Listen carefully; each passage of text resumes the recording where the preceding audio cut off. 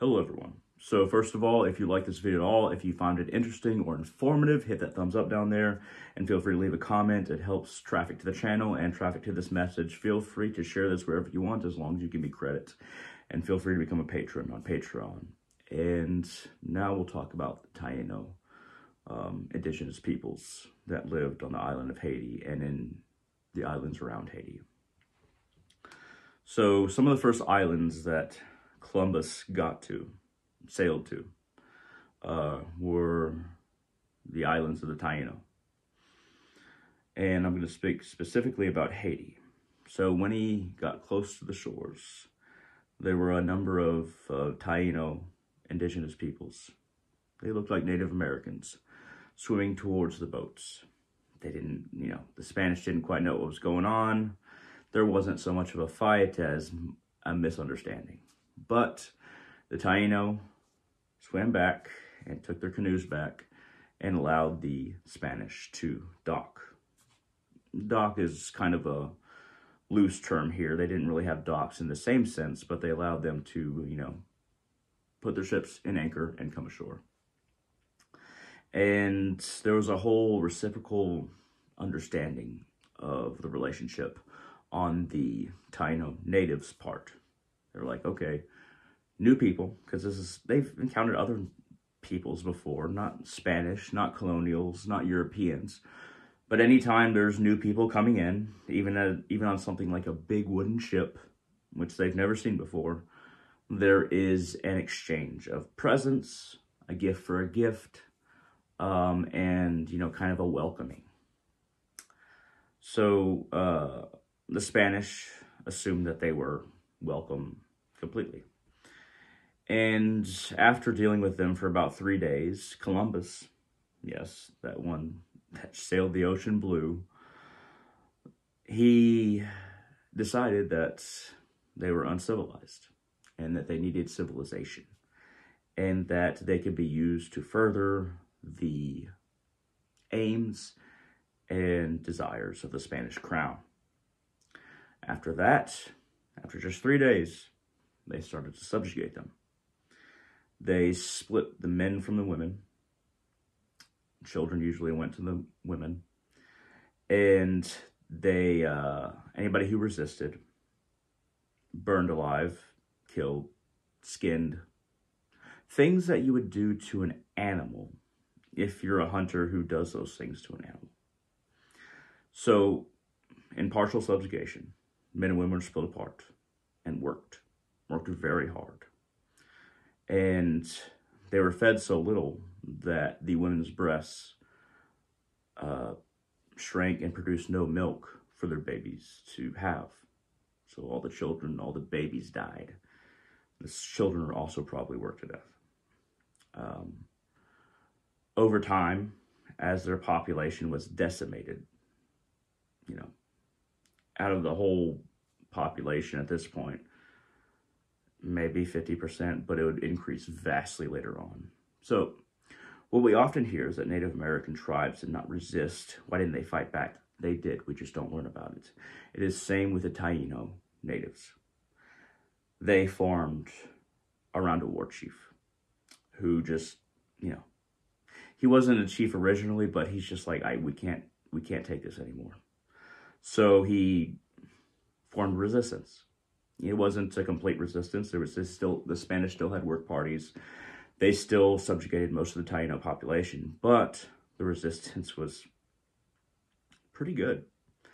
They used guerrilla tactics without learning of guerrilla warfare, obviously. They just realized, hey, maybe we can surprise them, attack them.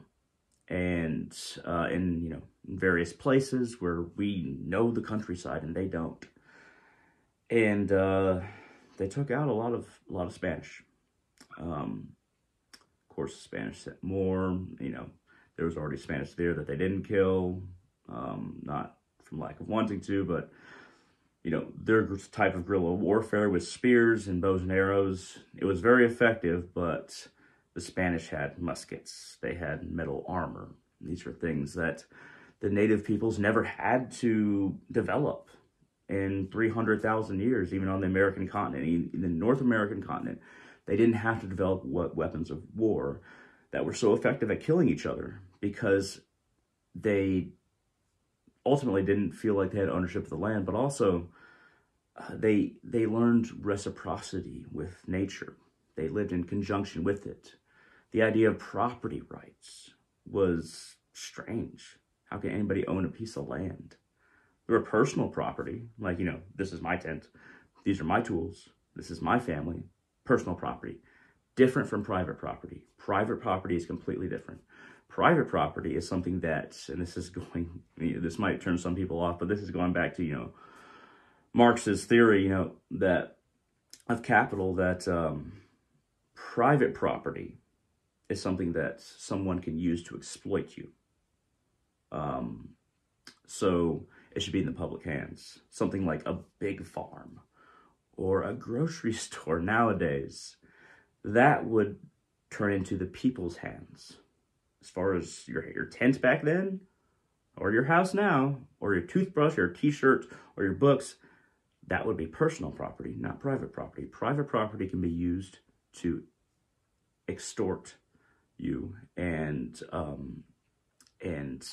basically extort your labor and your ability to basically make a living on your own. But that goes back into colonism in North America, which, I could go into,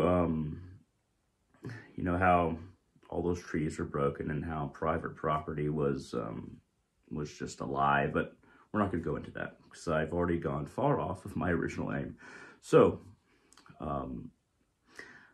that resistance, when it was eventually put down, they got the war chief, and by the way, a lot of the Native American tribes and even the Taino, they agreed upon things by consensus. There wasn't a leader. They just talked and agreed upon things. That's possible. We just don't really see it in modern government. Some level of consensus and even true democracy, it's just beyond us at this point. Because everything is run by profit motive, and the politicians are financed by people who have the most money. At any rate, let's continue. So when they isolated this war chief, and they got him, and they were getting ready to burn him alive, they put him on the pyre, tied his hands around this log, and a bunch of other logs are around it, and a Catholic priest, kind of the only priest at this time, but maybe Protestantism might have been around, but anyway, they did the same stuff. So a priest came up and said, and this is pretty powerful, he said to him, basically, he was going to get burned alive either way. But he said, you can go to heaven if you admit that your Lord and Savior is Jesus Christ. And he said something interesting, and these things are recorded by a couple Spanish priests that actually fought against what was happening to the natives. There's two of them. The oldest one was hunted down and killed. The one beneath him who sent all these trees, all these letters, and went back and forth to the Spanish crown trying to say, we can't do this to these people. This isn't right. And I wish I remember his name. I should remember his name, and I should look it up and put it in the video. But if I don't, I hope I give you enough information to find him. But he said, we can't keep doing this. That wasn't the priest there when this, the leader of the Taino people was going to be burned. What this leader said, leader by consensus, he asked, as he's tied to the pyre, he asked, in response to the priest's question, do you want to accept Jesus Christ as your Lord and Savior? Then you'll get to go to heaven. He said, where have my people gone before you came? The priest said, to hell. And then he asked, where do Christians go after they die? The priest said, to heaven.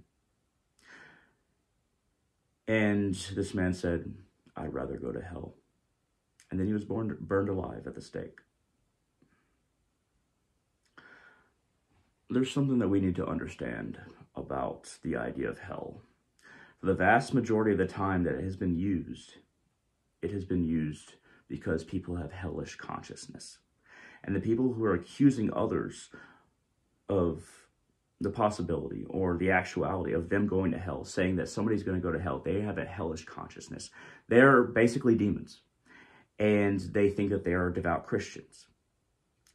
If you have a hellish consciousness, thinking that anybody who doesn't agree with you or your religion is going to hell, you're basically the traditional idea of a demon. Now we can argue about, what is a demon, what is a daemon, but the traditional Christian idea of a demon is ironically somebody who thinks that they are the most devout because they think everybody else is going to hell, or these Taino peoples are going to hell. That is a hellish mindset. They have placed themselves into a hellish consciousness before they even get there. And, I'm not going to go into, karma and Hinduism and how the hellish realms actually work. But I guarantee you these people got bad karma for doing these things to the Taino people, or thinking that they're going to hell just because they don't follow the same savior. It's almost like, my savior's the best. You have to follow him, but I got my own saviors. No, but you don't understand. Like, if my savior doesn't save you, then his dad's going to put you in hell. It doesn't make any sense. It's engineered. It doesn't make any sense. It never has. So, what am I getting at? Why did I tell you this story, and why has it been so disturbing? So, history is disturbing, but I'm getting to a point. Papa Legba. Think of it as a voodoo, Vodun. I don't use the term Vodun, but Vodou or voodoo, Papa Legba. There's something interesting about the symbol that we use for Papa Legba. It's called a veve. Where did veves come from? Veves are used in multiple voodoo, or many, even Santeria. There's a lot of places that veves are used. They historically track back to the Taino people. People who, on the beaches of what we now think of as Haiti, would do rituals. But first, they would carve the symbols with sticks into the sands of the beaches of their spirits, and that would be a ritualistic representation of the spirits. Kind of like an idol, but also a symbol that is a gateway into seeing the practitioners of the ritual, and a way for them to communicate with their spirits and gods. I don't know enough about what the Taino believe to say spirits are gods, or perhaps it's irrelevant completely. Perhaps that's just something that we'd like to label because we get these labels later on. But it was a way to communicate to other realms, to spirits that existed in higher levels of consciousness here or in other dimensions. So when most of the Taino were worked to death, they brought in African slaves. They got people from Africa, brought them over to work.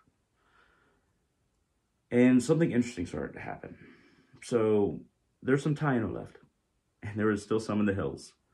And some Africans escaped to the hills. And then there's some Taino still among the slave population that the Spanish had. And eventually it became French way later on.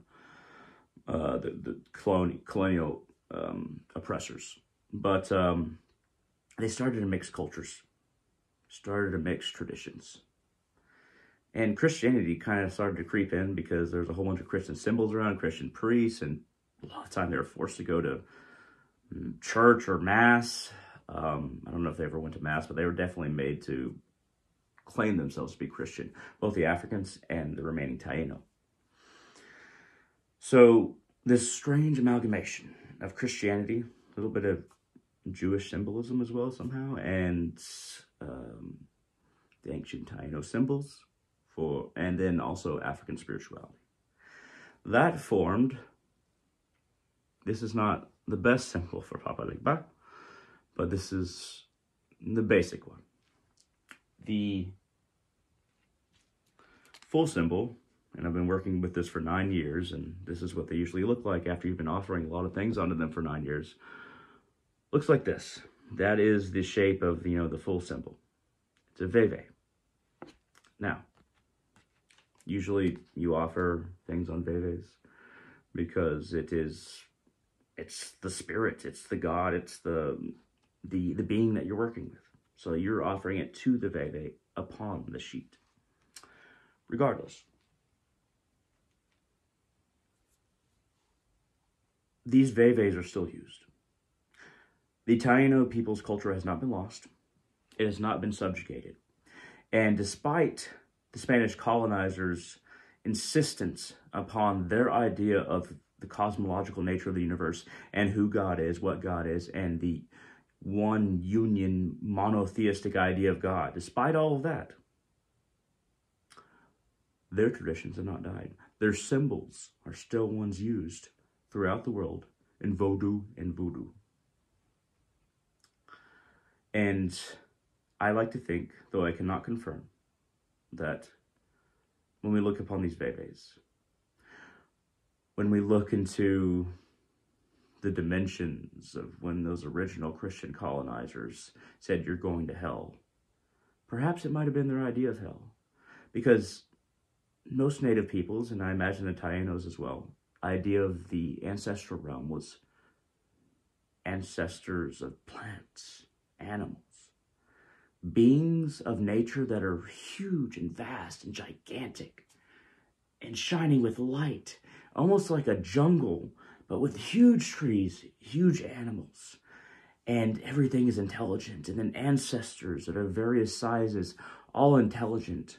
And in these realms, there's not this need to consume this. It's not a material realm, it's a spiritual realm. There's a oneness, a talking with the trees, a talking with the plants, talking with the animals, because everything can communicate better.